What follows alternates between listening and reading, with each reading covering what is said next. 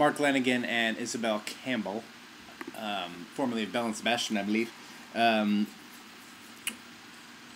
singing We Die and See Beauty Reign, which is pretty much part and parcel my whole existence.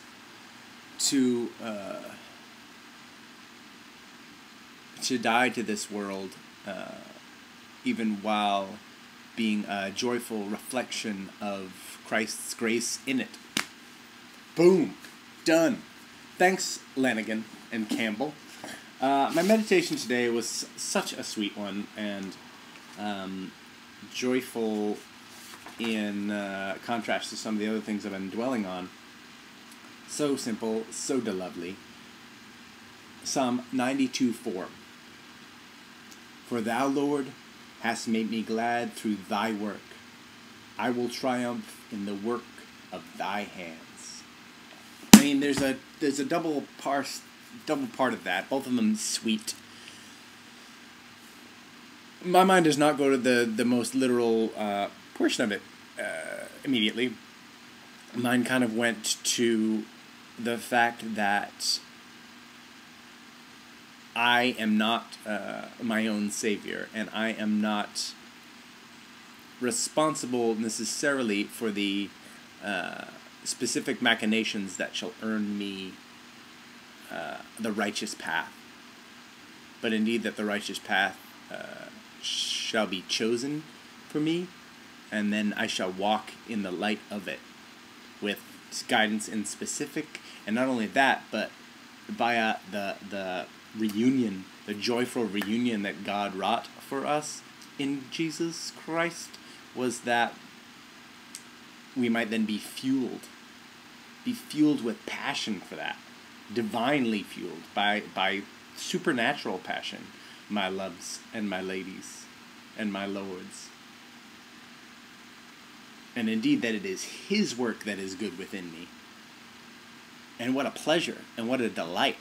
And it also answers all the questions as to myself, as to why the fleeting nature of satisfaction in self, even in things that are good, or in things that are delightful or joyful or whatever, that law of diminishing returns of all sweet things on this earth. But then secondly, and the sweetness of the day helped me with this, and then the meditation, the sort of devotion thing I was reading today, was the specific works of his hands. And I know one of the constant conundrums and debates that come betwixt those who see God and those who do not is the sort of creation, evolution, spontaneous creation, or intended creation, or intelligent design, that whole blah blah blah debate. And I'm not going to get into that here because I don't really care about it that much, because I don't really think it matters on a practical day-to-day basis. The only thing I will say is I know some people can look with an eye for scientists, and say none of this needed any guidance or any miracle or any supernatural intent to happen. It just happens. It just happens, and chance is a miracle unto itself. Maybe. I don't know how God creates stuff, but I just know as an artist, yeah, that's right, I said it without having to be sarcastic the first time, and then somehow felt the need to apologize. As an artist, as one who makes and relishes and just sucks the marrow out of art, I can't help but see an artist's hand on the beauty of this world around us. It was raining today with a cloudy sky, with a cloudy, bright sky, and in the vein of every leaf I cannot help but see design.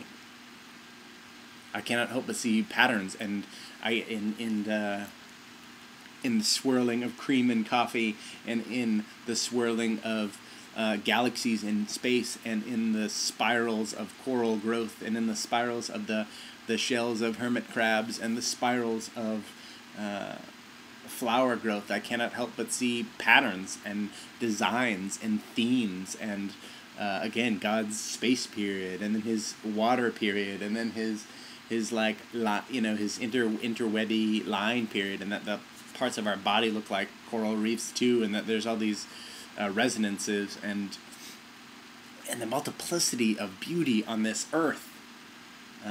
Some may sit and relish in chance, and maybe they are gamblers by nature, but I'm an artist by nature, and I look and I see all that exists as created, as made. It was made. Like if you show me a painting and there are brush strokes on it, I'm not going to be like, well, yeah, no, it just happened. It certainly could happen. I still will readily agree that all things are possible, and that painting could have simply come into being. But anybody who's made art, and I'm a storyteller as well, so I cannot help but be caught up in the fact that there is a grand story that we're all involved in, that it's not just this sort of linear path from origination to destruction. There's something here that there stories and rules of three and resonate so deeply within me, because that's what and that's how I'm drawn. And again, I feel like sometimes people need to listen to the artists first and foremost, and that's because of that group that I believe it should be so. But as an artist and a storyteller, and then just as one who's felt the presence of God through no machinations or seeking of my own, a God made this. God made all of this. Made us in all our multiplicity, and made all this beauty, and was like, so delightful, a movement, a force, a being, a whatever. I don't know if we have the words to describe what a creator of all this would be. An artist such as was like, this is so fun. Who can I share this with? And then how can I get them to see what it is like without me? And indeed, what we're looking at now is just our shreds and patches of the fullness of self. And I think we all, you can see how we all scramble for fulfillment, feeling unfulfilled. But we seek fulfillment that we might find fulfillment. And indeed, then all these ruptures, and again, a lot of people are like, the Bible, everything they say Jesus did, rose from the dead, virgin birth, these are assaults on biology and physics. I was listening to NPR this morning. And they are impossible, so they're spitting in science's face. And at first I was like, that doesn't make it, they are by nature miracles. Don't we always take note of things that seem to spit in the face of things that we hold as just law, as gravity?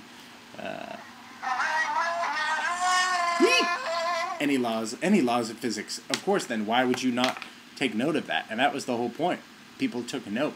People said, here's someone speaking truth to us in the way that we know, fulfilling all these prophecies, which were mysterious and sort of crazy and divine anyway, and then ruptured these things that we hold to be sacrosanct in our understanding of the universe. And he did that. Why wouldn't you do that? You do that as a signpost, and then you make sure enough people see it that everyone talks about it and corroborates the story. Yes, people have used the Word of God for corrupt purposes and to their own end. But look at it for itself. Again, this is why the beauty of the book exists as well. It's another beautiful creation, as to go, hey, no, let's look back at that which people saw and said, here's what he said, and here's what happened, and it blew my mind. And not only that, went after these things had occurred and he was around no longer, then these other things started. It birthed a movement of spiritual renewal on this earth, the likes of which has never been seen, and continues to resonate and affect us still. And I am joyful for that story. I am joyful for a story of breakage and reunion by God's own blood, for me, for you. I'm happy for his storytelling period as much as I am for his leafy, although this tree outside is rocking my soul. Peace be unto you. That's enough before I cough and fit it out. Amen and Selah.